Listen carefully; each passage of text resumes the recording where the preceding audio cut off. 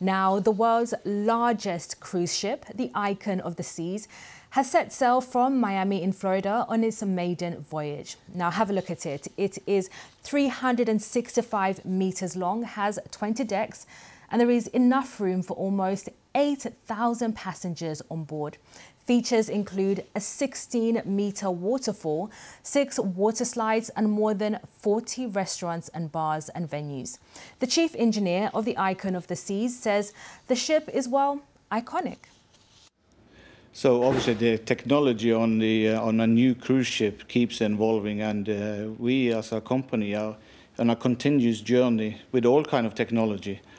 Everything from what you see up in the accommodation, what the guest will see, from cabin automation in terms of ventilation and the light system that we have on board, all the way down to the technical area and the machinery area, where we are the first big cruise ship in the Royal International brand, where we have LNG as our main fuel source, which is quite exciting for us on board to take part of that journey with the new technology.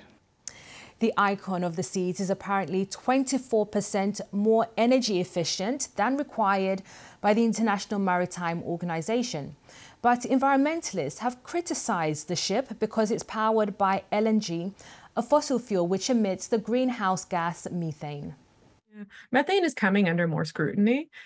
We had the International Maritime Organization, which regulates shipping around the world, come together and over the summer announce their greenhouse gas reduction strategy. It does explicitly include reducing methane emissions, which is wonderful that we're naming it. And it kind of puts the brakes on all of these LNG buildouts. You know, hopefully the Icon of the Sea will be one of the last LNG ships because methane fracking, these are not climate solutions.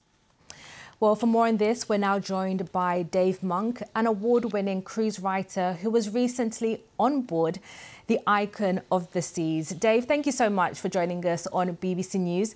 Well, this story has sparked a lot of interest around the world. It's the most read story on the BBC website. Now, we've seen the ship from the outside. We've seen those wonderful images. But what was it like on board?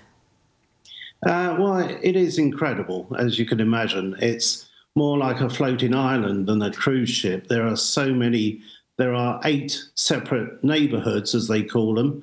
So there's a park with 30,000 plants and trees. There's a whole family section, a huge water park, a dome with its own waterfall. So it's an incredible engineering achievement. And you mentioned a ship with neighborhoods. It seems unimaginable for a lot of people viewing.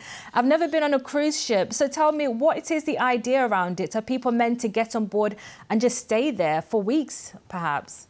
Well, you could, but of course, it's a cruise ship, so it does visit various places within the Caribbean. But there is so much to see and do and experience on board.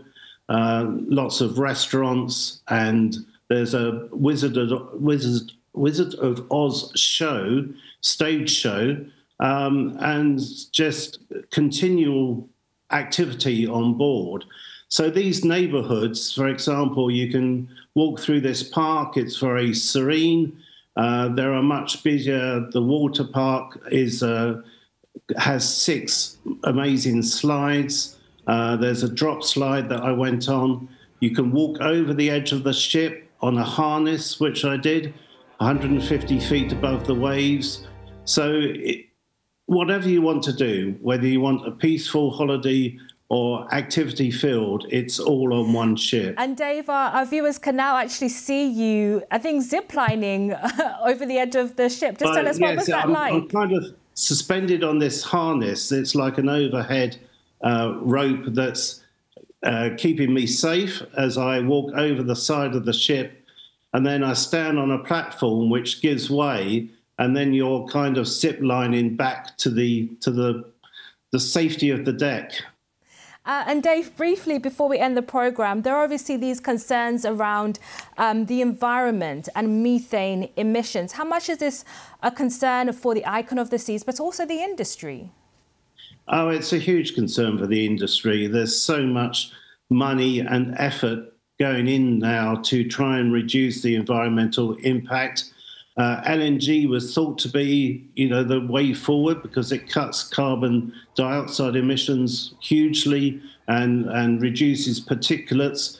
But as we hear, there's a whole new debate about this. But this is a continuing, evolving technology towards eventually net zero cruise ships. Dave, thank you very much. Dave Monk, the cruise ship writer, on telling us about what it was like on the Icon of the Seas, the world's largest cruise ship.